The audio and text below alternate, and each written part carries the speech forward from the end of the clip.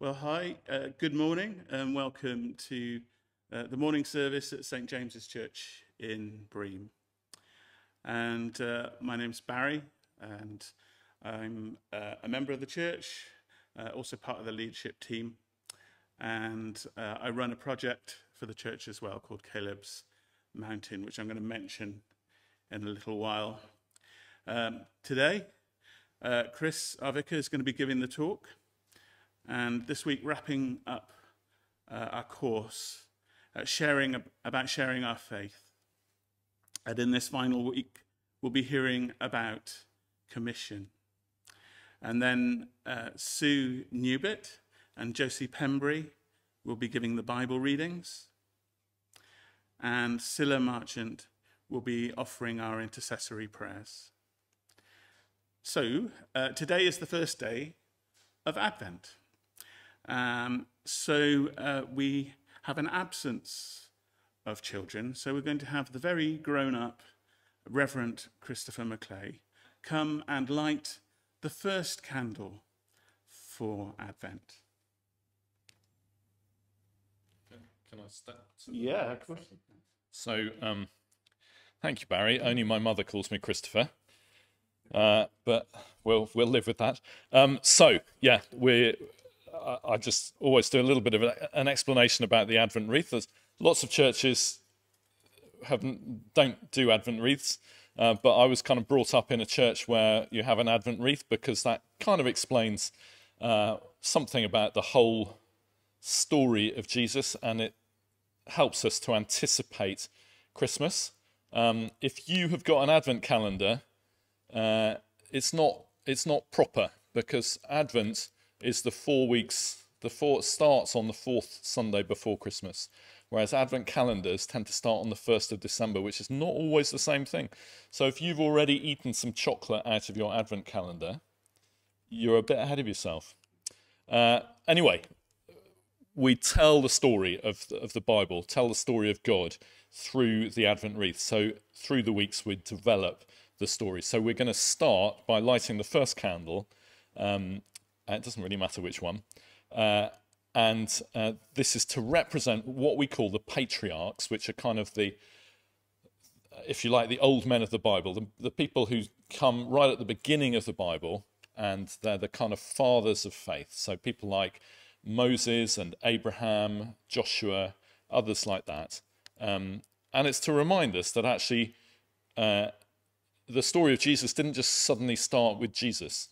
The story of God didn't suddenly start with Jesus in the New Testament. This is something that's been going on from the beginning of time. And God's plan to bring us back to himself has been going on a lot earlier than Jesus. So in the coming weeks, we'll look at the whole progression through that. So I'm just going to light this candle.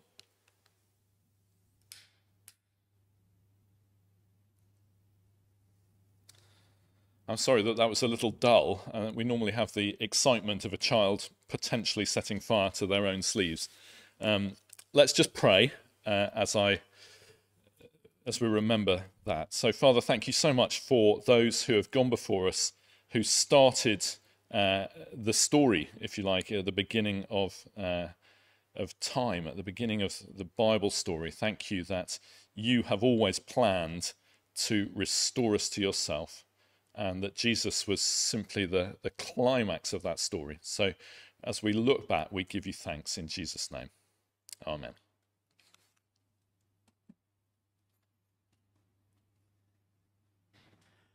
Thank you, Chris. Okay, one of the things I think about sharing faith is getting our heads into the right place. So I thought we'd start again with a psalm from the Message, which is a version of the Bible. And I'm going to read Psalm 98. Sing to God a brand new song. He's made a world of wonders. He rolled up his sleeves. He set things right. God made history with salvation. He showed the world what he could do. He remembered to love us, a bonus, to his dear family Israel, indefatigable love. The whole earth comes to attention. Look, God's work of salvation. Shout your praises to God, everybody. Let loose and sing. Strike up the band. Round up an orchestra to play for God. Add on 100-voice choir. Feature trumpets and big trombones. Fill the air with praises to King God. Let the sea and its fish give a round of applause, with everything living on earth joining in. Let ocean breakers call out encore, and mountains harmonize the finale. A tribute to God when he comes to set the earth right. He'll straighten out the world. He'll put the world right, and everyone in it. The psalmist there sounds like a coiled spring which has been released, unleashing all that enthusiasm for God. There are days when my faith is like that. But there's also days, weeks, sometimes months, when I do not feel like this. And I'd be foolish, wouldn't I, to not recognize that these ups and downs impact the way that I think and talk about Jesus. It was Susie who commented to me the other day how she'd noticed since the latest lockdown, she had taken a car journey which took her across the borders into Wales and then back into England, back and forth a couple of times.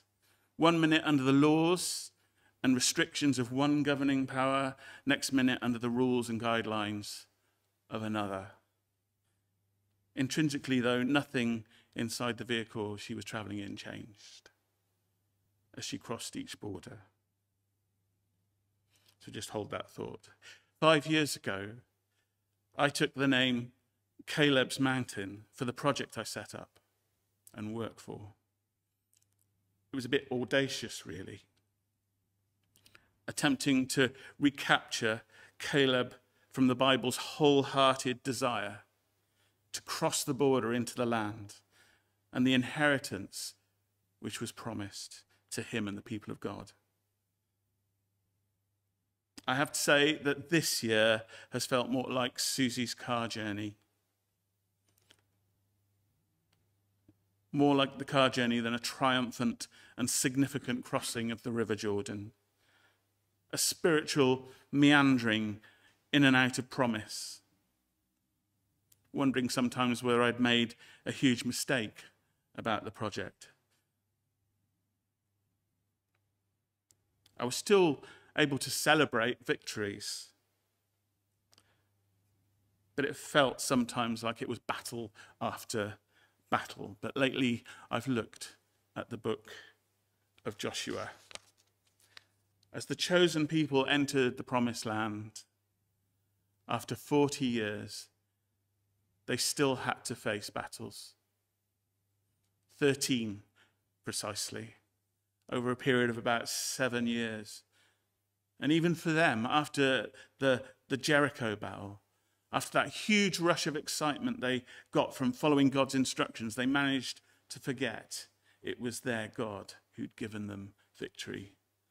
And they used human judgment. Result, they lost the first battle of Ai. Whether it's a battle campaign to fight for Ai or against the Amorites, a project or needing a clarity of strategy, or a church vision for sharing our faith, we need to be in the right place with God. We need to look up. Allow God to be God. We need to be praying, fasting, worshipping, recognizing our feelings affect our relationship with him and our performance for him. So as we approach the confession, it wouldn't do any harm to reflect on the time we've tried to do things our way, in our own strength.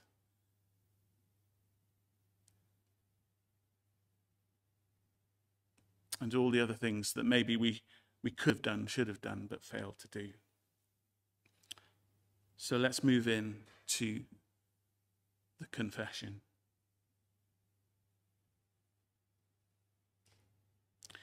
Lord God, we sinned against you.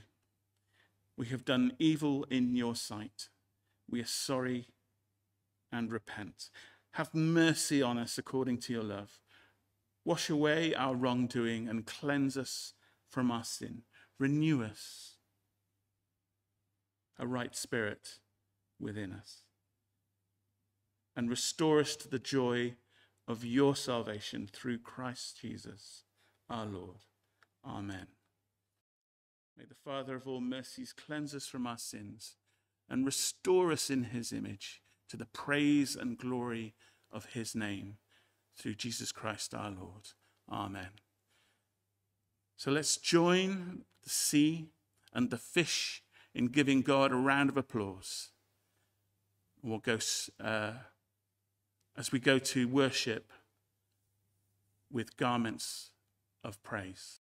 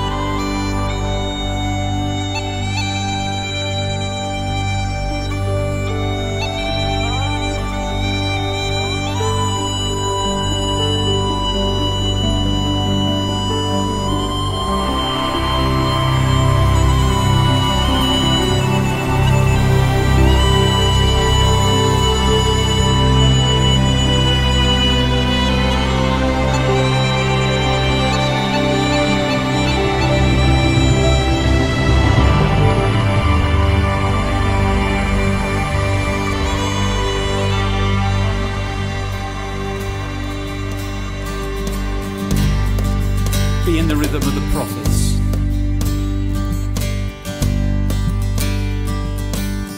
Let the oil of gladness flow down.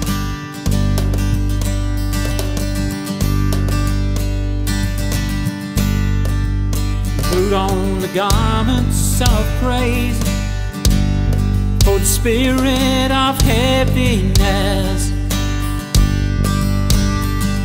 Let the oil of gladness flow down from your throne.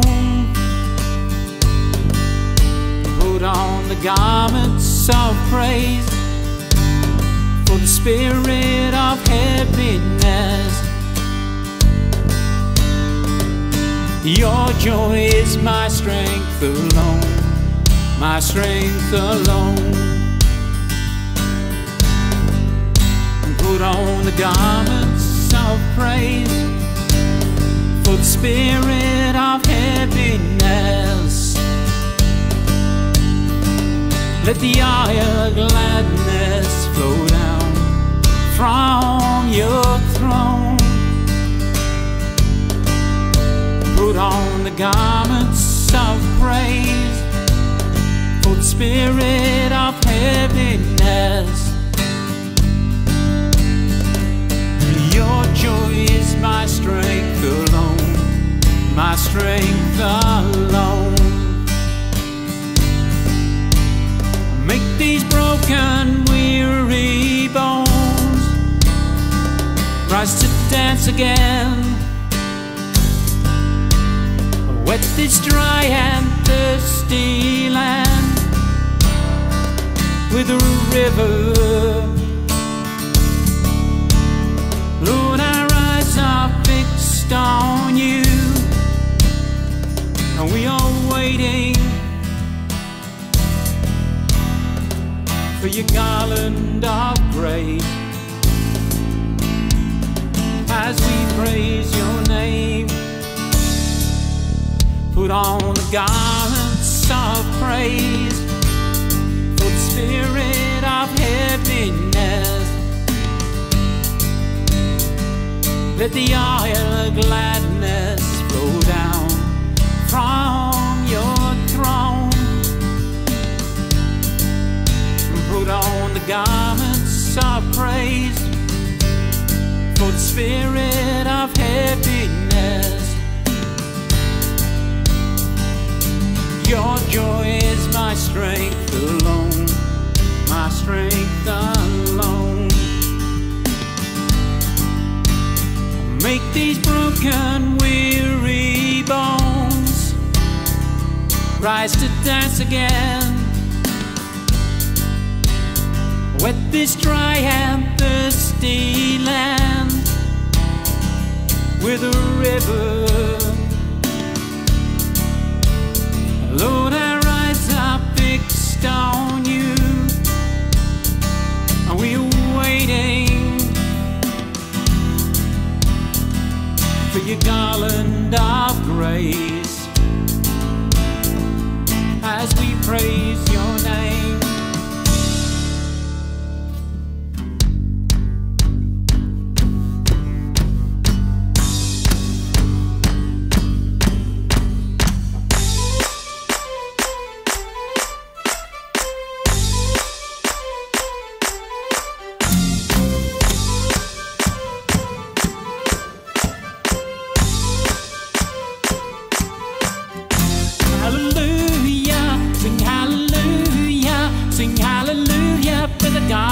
Of praise. Hallelujah, sing hallelujah, sing hallelujah for the garments of praise.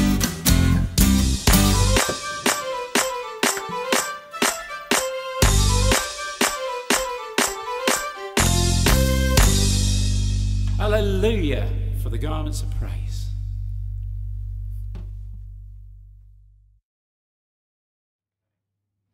The first reading is taken from Matthew's Gospel, chapter 13, starting to read at verse 18.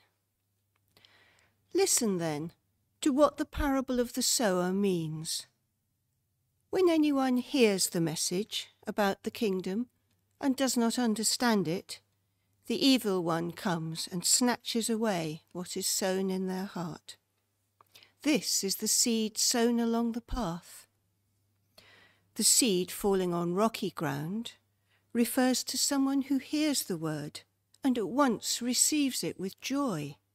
But since they have no root, they last only a short time. When trouble or persecution comes because of the word, they quickly fall away. The seed falling among the thorns refers to someone who hears the word, but the worries of this life and the deceitfulness of wealth choke the word, making it unfruitful. But the seed falling on good soil refers to someone who hears the word and understands it.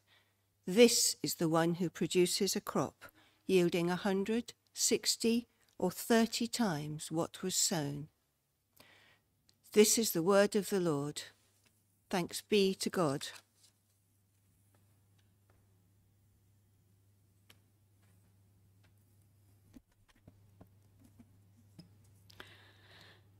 Our second Bible reading is taken from the book of the Acts of the Apostles, chapter 2, and beginning to read at the first verse.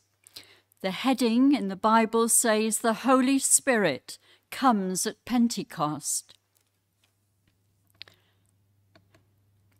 When the day of Pentecost came, the believers were all together in one place. Suddenly, a sound like the blowing of a violent wind came from heaven and filled the whole house where they were sitting. They saw what seemed to be tongues of fire that separated and came to rest on each one of them. All of them were filled with the Holy Spirit and began to speak in other tongues as the Spirit enabled them. Now, there were staying in Jerusalem God-fearing Jews from every nation under heaven. When they heard this sound, the crowd came together in bewilderment, because each one heard them speaking in his own language.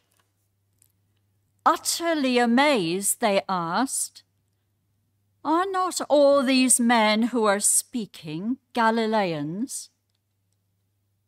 How then is it that each of us hears them in his own native language?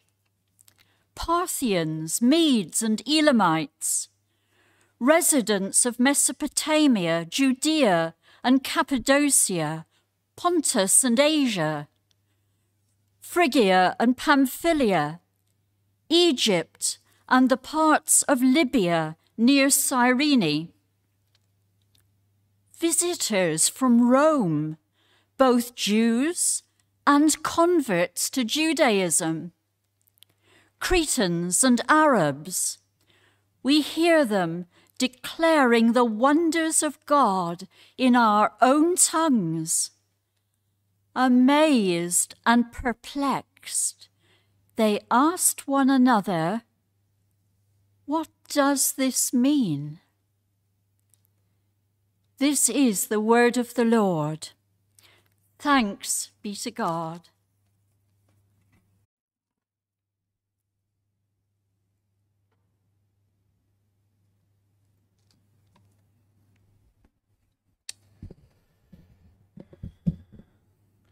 So let's pray as we think about these passages and the subject of the chapter. So, Lord, we are in your hands, and we just ask that you would speak to us, give us those things that each of us need to hear in our own situations, our own places, our own lives. Would you speak to us through your Holy Spirit in Jesus' name? Amen. So, as Barry said, it's Advent Sunday, and that is the beginning of the church year. Happy New Year. And if you've got a good Anglican and you've got a prayer book, then we have to turn back to the beginning this Sunday, which is always a little bit confusing. We turn back to the beginning because it's the first week of the church year. But we today in Bream are starting the year by ending our Mission-Shaped Living study, which is the study that we've been going through with the different cog groups and so on. And I imagine the different cogs are at completely different places. So some will probably have only got about halfway through the course. Some are so efficient that I think they've got to this Sunday before I've got to this Sunday. So we're all in different places. So is Advent Sunday a bit of a funny time to finish this course?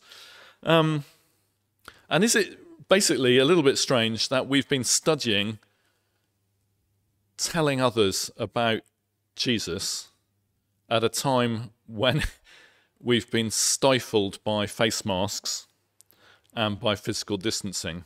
I know in our cog that we've been meeting on the internet, we've struggled with the idea of how can you share your faith with your colleagues at work when you're sat in your kitchen all week working off the kitchen table. It's quite a challenge. So we'll come back to that, I hope, at some stage. So in the passage that has held the whole course together, which is we haven't had read this morning, is Luke 10, where Jesus sends out the 72 he sends them out in pairs ahead of him, and we've looked at how that shows that he has confidence in us and we can have confidence in him, and so on.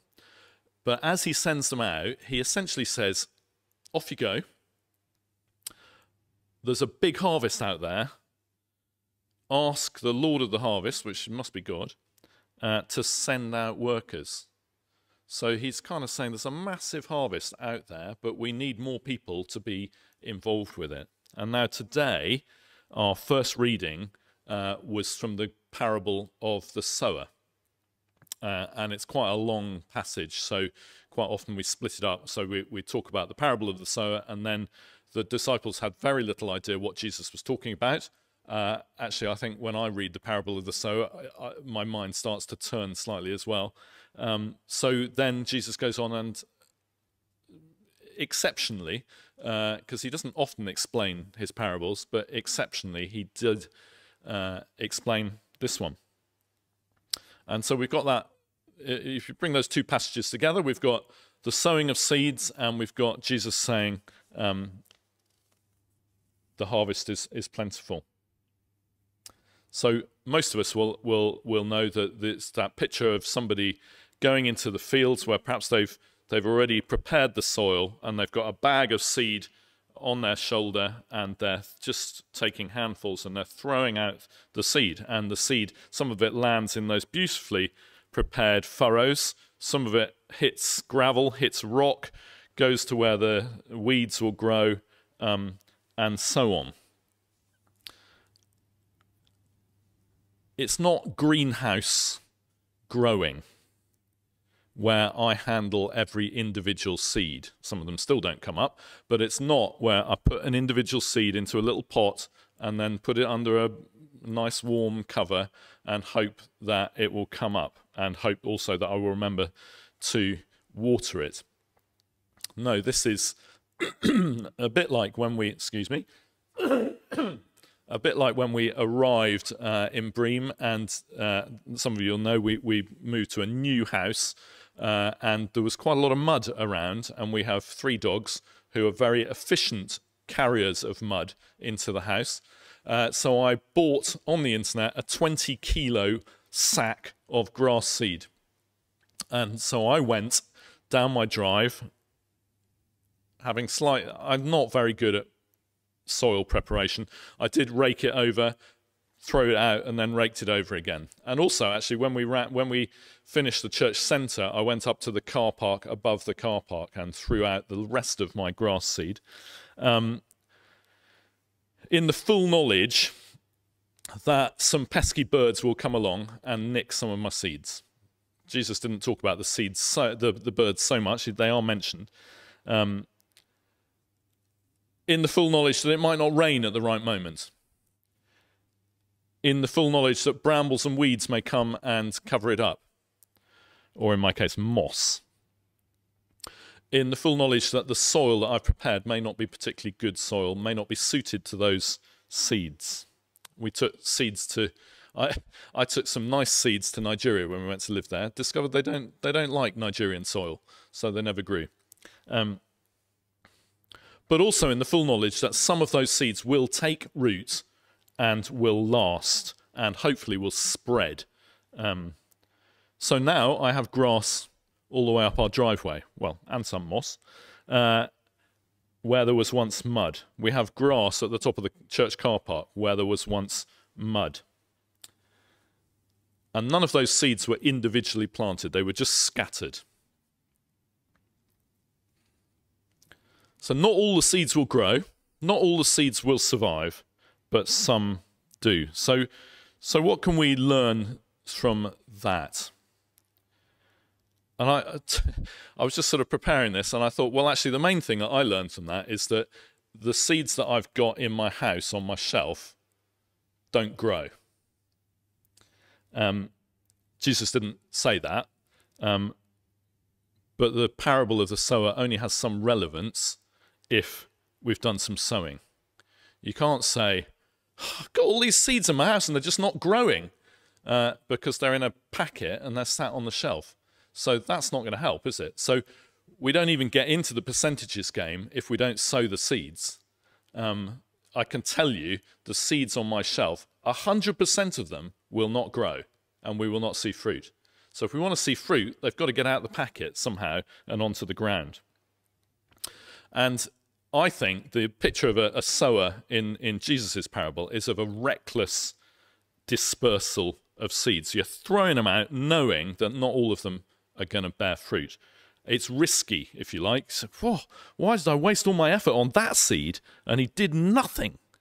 But actually, it's a kind of risky and reckless dispersal. And that, ladies and gentlemen, is our job. Luke 10 talks about harvesting, but there is no harvesting without sowing. And I think we all know that. So all of us, yes, all of us need to be, I think, reckless sowers. I think most of us are not reckless sowers, but are very careful greenhouse growers, and we perhaps put all our effort into one seed, or perhaps two seeds, and we do our best to create the perfect environment for them to grow. And it all becomes a bit personal and a bit private and perhaps not very risky. And the trouble is, if you kind of unpack Jesus' parable there and look in terms of percentages,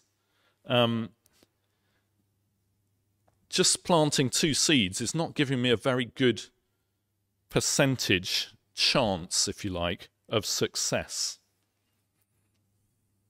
And mostly we don't know, if we throw the seeds out, we don't know which seeds are going to bear fruit.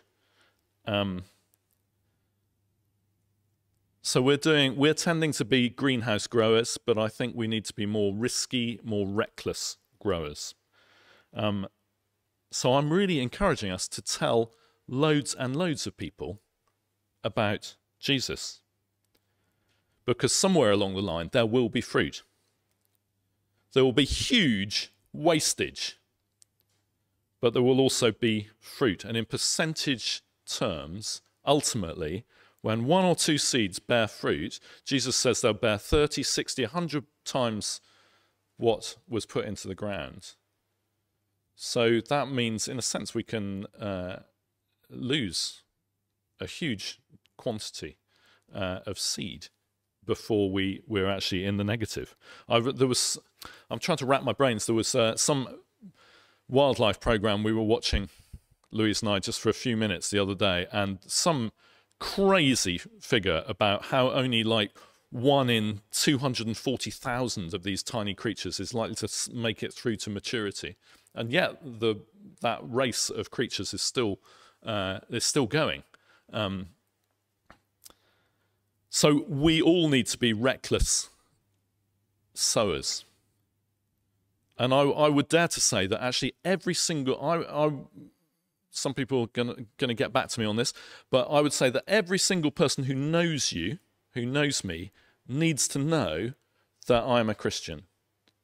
Because that's a little bit reckless, isn't it? It's just making sure that everybody knows that we are trying to tell them about Jesus. Doesn't mean we have to be obnoxious, but we do need to tell them about Jesus. We need to sow the seeds in one way or another. I don't think there is a call for undercover Christians in this country. We're not going to get arrested for being Christians, so we do need to tell people. And I just want to say, before I move on, that so let's not be discouraged. This parable is really clear that there will be massive wastage, that we'll be throwing out seeds, we'll be telling people about Jesus, and there'll be loads and loads and loads of people, as you know, who will not respond to that. That's not our problem. Our problem, our job is to be the sowers. It's not our job to make those seeds grow. That's God's work. So it can be very discouraging, but I would just say don't be discouraged.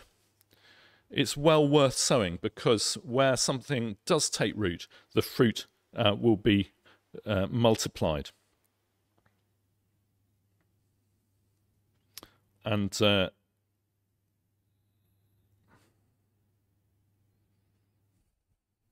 That's fine. So, and I would just say that there are other things that we will do as a church. We'll do things as individuals, but as a church, we'll also do things. So we'll lay on courses, we'll lay on different events. So there are different ways that people can be told about Jesus. So like in the new year, I'm hoping that online we'll run a happiness lab so we can get people to join in with that. That's another way of just gently telling people through kind of Christian wisdom, worldly wisdom, but also helping people to see things in the spiritual. In this, I will tell you during the notices, but we're going to put out little clips on Facebook every day of Advent. Hopefully just something there will be a seed landing in somebody's faith, if you like. Hopefully next year we'll be doing some prayer walking around the community. And again, hopefully that will be part of us spreading and sowing seeds.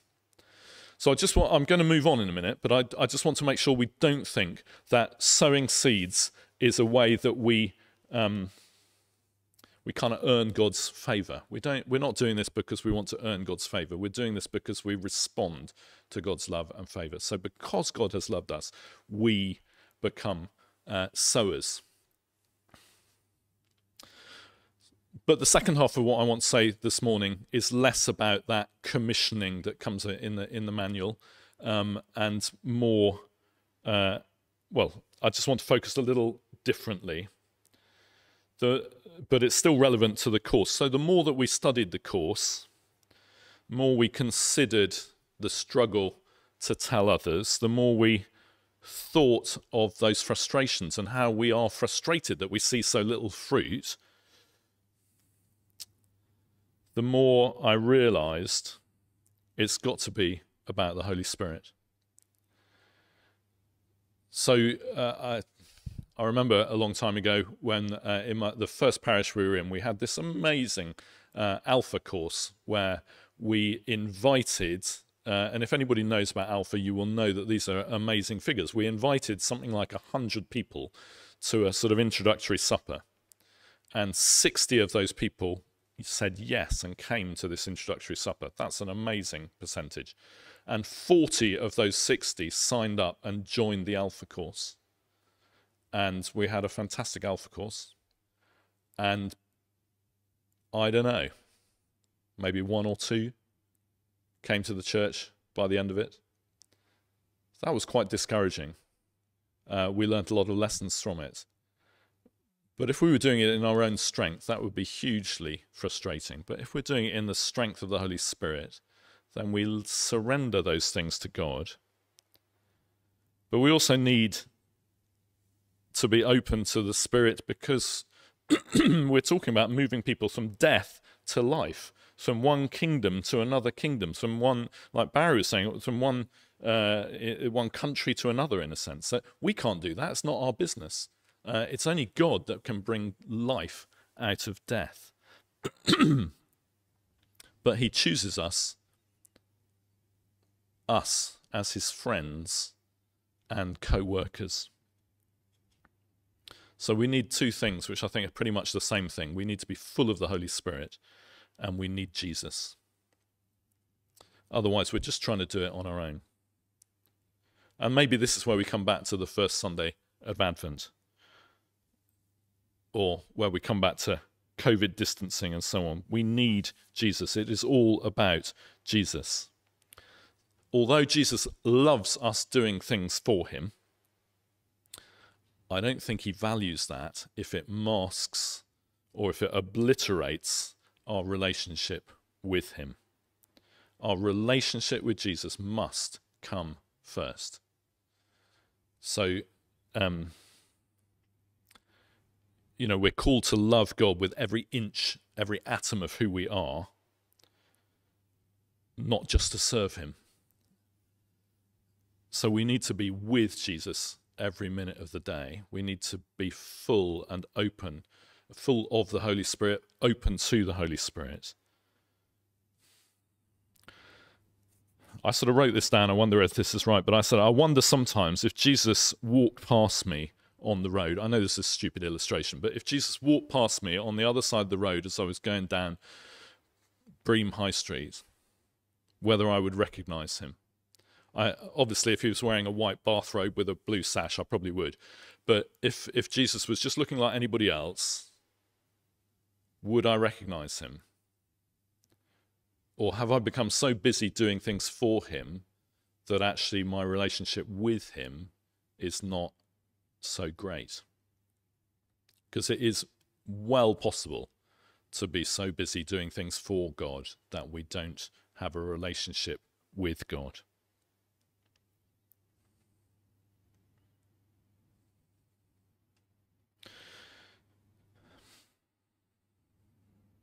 So I'm just really, I suppose, let me come into land. So I'm just inviting us this Advent to read the story of the Bible, fantastic. To pray, fantastic. But we can read and we can pray without being with God. And we're called to be with God. You know, the vine, the parable, the story of the vine talks about abide in me, remain in me.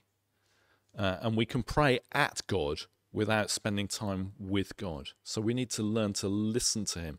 So if we have a daily quiet time, or if we're managing to be aware of God throughout the day, let's not just be always doing all the talking or all the acting.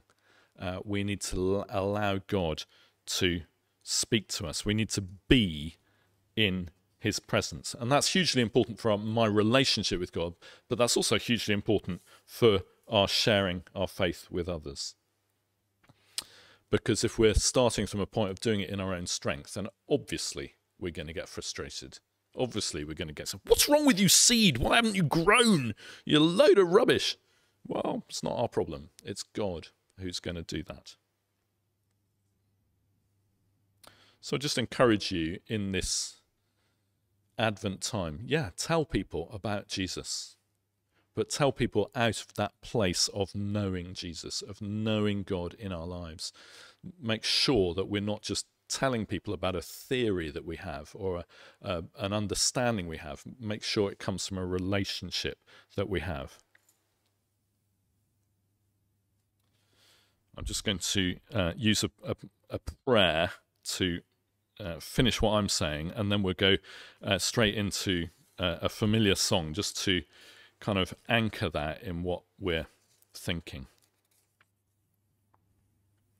So let's pray.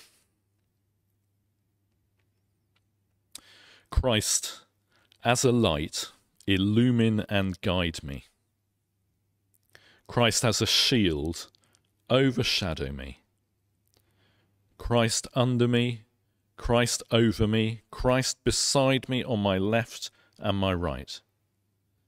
This day be within me and without me, lowly and meek, yet all-powerful. Be in the heart of each to whom I speak, in the mouth of each who speaks unto me. This day be within and without me, lowly and meek, yet all-powerful. Christ as a light, Christ as a shield, Christ beside me on my left and my right. Amen. So let's just respond to that as we sing together.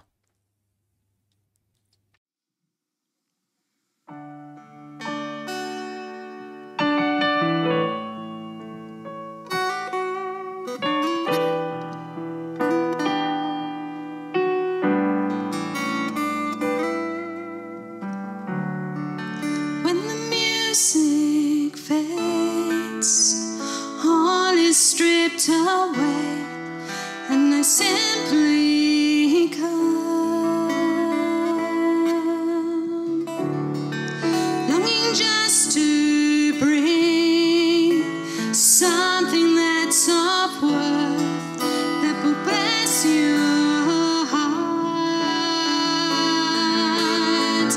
I'll bring you more than a song, for a song in itself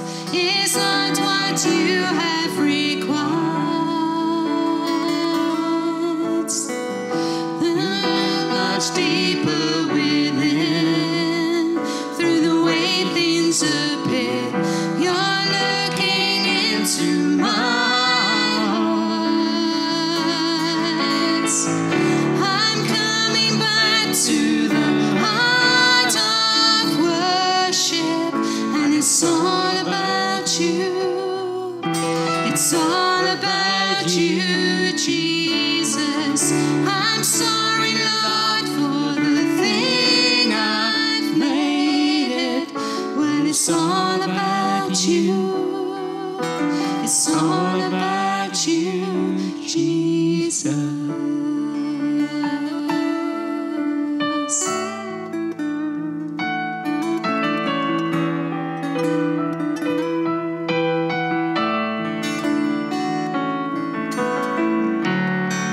King of endless worth, no one could express how much you deserve.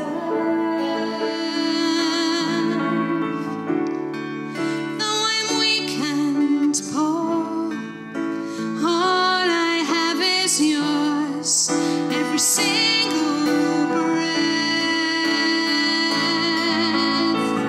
I'll bring you more than a song, for a song in itself is not what you have required. You search much deeper within. Through the way things appear, you're looking into my heart. I'm coming back to the heart of worship, and it's all about you. It's all about you, Jesus. I'm sorry, Lord, for the thing I've made it. Well, it's all about you. It's all about you, Jesus. I'm coming back to the heart of worship, and it's all about you. It's all about you, Jesus. I'm sorry, Lord, for the thing I made it. Well, it's all about you. It's all about you, Jesus.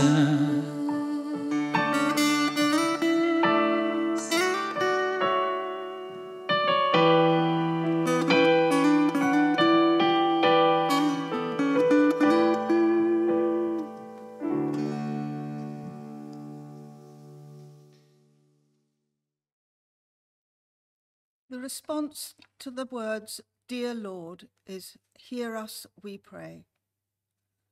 Lord God, we come before you to thank and praise you for answered prayers, for blessings and all your mercies, and to glorify you. Lord of lords and King of kings, creator and sustainer of all things, thank you that you are our Father. Dear Lord, hear us, we pray. Sovereign Lord, we thank you that you love all you have created and that you long for relationship with each one of us. Help us, Lord, to know you better and to grow ever more like your Son, Jesus Christ. Lord, help us to be your hands and feet and to demonstrate your love through our actions and words. Lord, help us never to be afraid, but to bring your light into the dark places in this world. Dear Lord, hear us, we pray. Father, please guide the team organising the Christmas boxes to support families in receipt of free school meals. Help us to be generous in support of this scheme. As we prepare to celebrate the day of your birth, help us to be mindful of those among us who struggle at this time due to painful memories and severe financial struggles. We pray for those who have lost jobs and businesses because of the virus and other difficulties. Lord, bless the food banks, Crisis, and other charities who bring relief to those in dire need. Dear Lord, hear us, we pray. Lord, we pray for the Queen. Thank you for her long reign over us and that she loves and serves you. We pray for our government, that you would give them wisdom, compassion, and integrity, and guide them through the many challenges ahead. We also pray for the smooth transfer of the administration in the United States. We pray for Joe Biden and Kamala Harris as they prepare to take office. May they reunite the people of that country. Dear Lord, hear us, we pray. Lord, we bring before you Hans and Jane in the Czech Republic and pray for the success of their mission there. We also think of Sandy and Martin.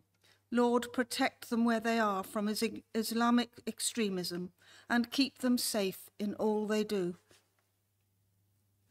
Locally, we pray for the Reverend David Gardiner and Nina Summerfield of St. Mary's Church, that you will bless them in their mission to Lydney. Dear Lord, hear us, we pray. We bring before you all those who are distressed or unwell, and those awaiting surgery. May they know your peace, healing, and loving presence at this time. Lord, accept these prayers through your Son, our Saviour, Jesus Christ. Amen. Now let us say the Lord's Prayer. Our Father in heaven, hallowed be your name. Your kingdom come, your will be done on earth as in heaven. Give us today our daily bread. Forgive us our sins as we forgive those who sin against us. Lead us not into temptation, but deliver us from evil. For the kingdom, the power, and the glory are yours, now and forever. Amen.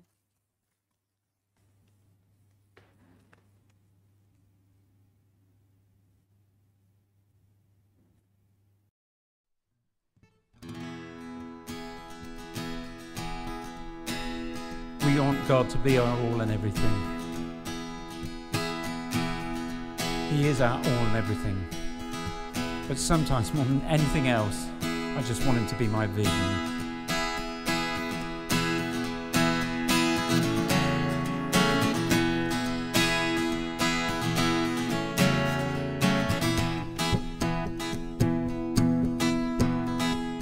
Be thou my vision, O Lord, of my heart.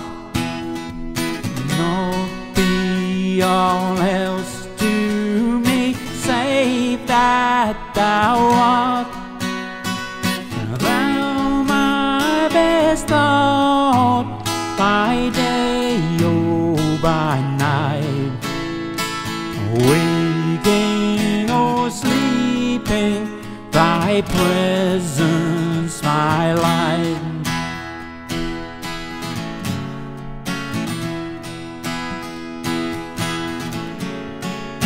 Be thou my wisdom, and thou my true word. I ever with thee, and thou with thee, Lord. Thou my great Father, and I thy true child. Thou in me dwelling, and I with thee one.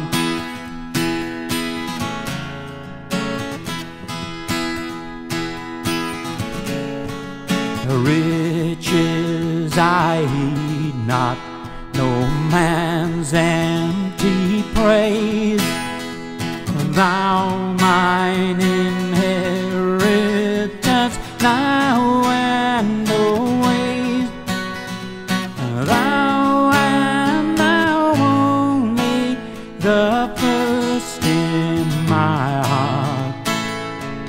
I, King of my treasure thou art.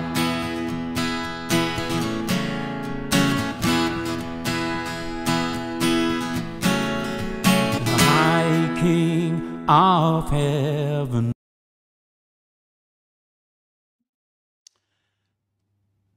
Thanks. That's such a great song, isn't it? Be Thou My Vision. And thank you to Chris for the word that he's given. And it just reminded me a little bit, doesn't fit perfectly, but there's an advert at the minute where a guy says he's recently decided to stop attending his yoga class and do it at home. And he says that there's two advantages for this. One is that he doesn't have to pay for it. And secondly, he doesn't have to do it. So let's not make this true of our reckless faith sharing. Our changed experience of communion doesn't lessen the need, for workers to sow. So before I give a final little bit, I think Chris is going to come up and give some notices. Thanks, Barry. I was just thinking about actually our vision banner. It's not by accident that we have that dandelion head with the seeds being blown on it. So that's all part of what we think we're doing. I just want to do a couple of notices just so we know where we're going. Please bear with us, because as you know, if we try to announce anything, the goalposts can be moved frequently. So all of what I say now, I say with great confidence, but. So just what I referred to in my talk was that we're going to put up a little 2 minutes maximum film clip every day in Advent on the church Facebook page, and actually with a little 4-line poem as well every day. And so those of you who are not on Facebook, like me, it will also go up on the church website. But it's not completely aimed at church people. It's aimed at everybody else, really. So if you go, oh, come on, give us a bit more theology, I go, it's not for you. But it would be great if you rejoiced in it and shared it with others. So that'll be going on, and I think there's something up even today. Secondly, I'm aware that you don't know what's going on with Christmas services. That's because it's not exactly nailed down, but we will nail it down this week, as long as we don't get nailed down in a different way. And the third is kind of connected with that, but actually, as far as I understand it, the new rules say that if you're outside in a church service, you can sing. May have to sing with a mask on, but we can sing. So we're thinking, like, next week Sunday, why don't we have an evening service, which is basically a time of worship. So for those people who have been desperate to get together and worship together, you can come to the church centre, and we will have a kind of mixed economy where the band will be probably inside to keep their fingers warm, but the windows will be open with some speakers. So those of us who want to sing outside will be physically distanced, but outside. Those of us who want to be warm, but realise they can't sing, could be inside and enjoy the worship without singing along. So we're just going to give that a whirl, see what happens. And probably a couple of weeks later, we're going to have a kind of fairly brief carol service, again, in the car park. And again, perhaps if people need to stay warm, they can be inside but not singing. So those are the things that are coming up. And I'm aware that there is one other notice that I need to give, but I've no idea what it is.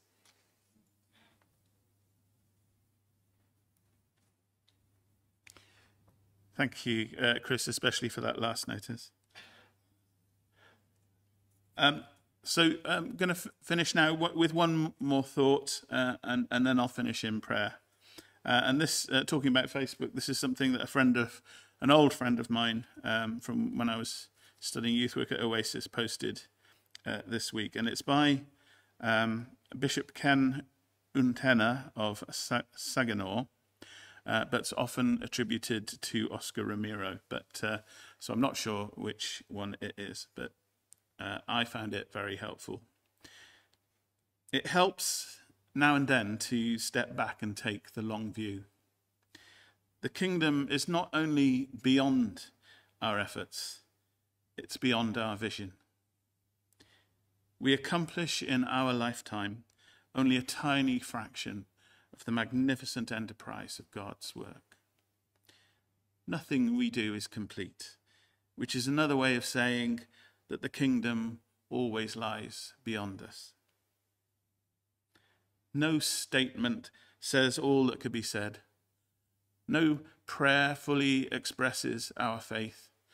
No confession brings perfection. No pastoral visit brings wholeness. No program accomplishes the church's mission. No set of goals and objectives includes everything. This is what we are about. We plant seeds that one day will grow.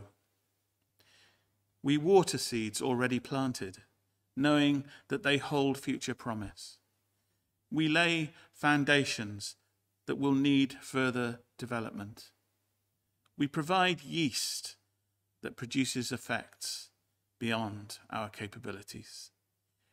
We cannot do everything. And there is a sense of liberation in realizing that. This enables us to do something and do it very well. It may be incomplete, but it is a beginning, a step along the way, an opportunity for God's grace to enter and do the rest. We may never see the end results, but that is the difference between the master builder and the worker. We are workers, not master builders, ministers, not messiahs. We are prophets of a future, not our own. Father, I just pray that we can embrace this idea that we can play a small part, but an important part through your blessing, through our relationship with you and through the Holy Spirit, Lord. I just pray that you would bless us as a church, bless this community as we go out and sow seed. In Jesus' name, amen.